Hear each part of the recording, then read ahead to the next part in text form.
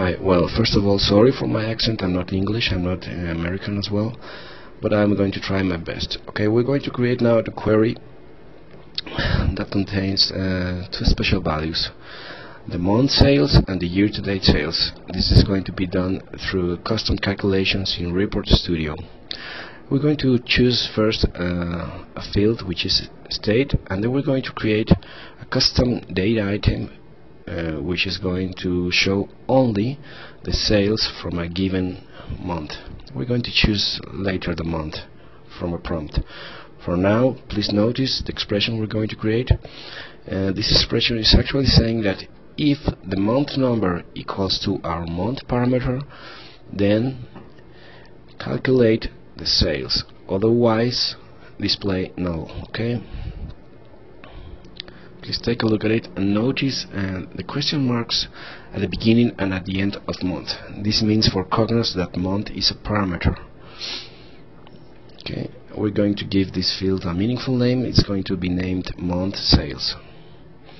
Now we're going to create the year-to-date sales. It's actually very similar. We're going to just copy and paste this field, and now we're going to see how to create the year-to-date sales. Actually, the only change we're going to do is on the condition. Instead of equal, it's going to be less or equal. Later we're going to filter the year, of course. Okay, now we're going to drag the query into our report page so we can create very fast a list.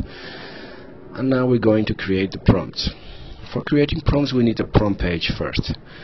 Okay, we drag and drop the page and we just double click on it. So we're going to select now the prompts. The first one is a value prompt. A value means that the user can select from a different list of values. Now we're going to use our first parameter. It's going to be month. So for this purpose, we're going to create a query named month_prompt, and we're going to select the first field, the month name, and the second, the value to use, is going to be the month number. We need both, and now we'll see why. We're going to create the second prompt, which is going to be the year. The year doesn't exist already, so we're going to create it. This is a new parameter. It's named year, and again we're going to choose it from our table dates. Okay, now we're going to see how it affects only the sales query. We don't want to affect the month query, so we're going to give this a meaningful name again. It's going to be year_prompt. In this case we only need one value because the name and the number of years are the same. So okay, here we have our two parameters. Let's check it how it goes. Okay,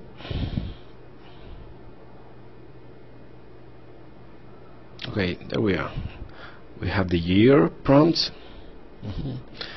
Well, it looks kind of messy because it's not in order actually. So we're going to right click on the year prompt and go to query. Now we're on the year_query. We're going to choose sort ascending. Okay, so we can see at least the years in an ascending order. We're going to run again our report, and then we have our values. Okay, now we have at least the years on an order basis.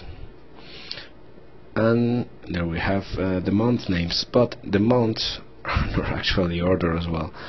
So we're going to fix it now. Okay, we don't want the months to be sorted on the name. We're going to be sorted on the month number. Okay, that's why we need both fields on the prompt. We're going to check it.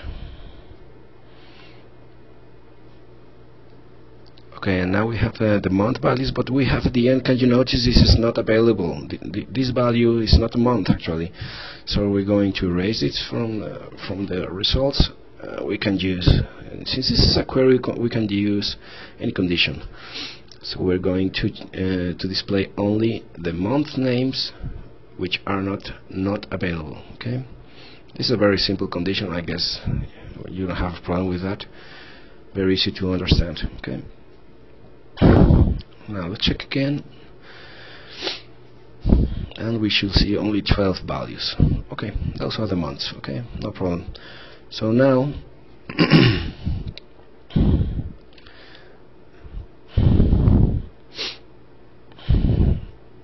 We're going to run the report again. The problem we have here is that we have so many years, and I don't think we have sales on everyone. Okay. Now the month seems to be going well. The calculation is running good as well, but we need to fix this year issue. There are so many. So what we're going to do, we go again to our year prompt, and we're going to create a filter. We're going to filter only those years which have sales on it. So this is very easy. We're going to select only those results with the sales which are more than 0, and create an after aggregation filter, because this is just for performance issues. Okay. So now we see only those years with sales, and we see the months in the right order. And this is it. This is the report. The first the sales month, and the second is the years to date. Okay. Thanks for watching.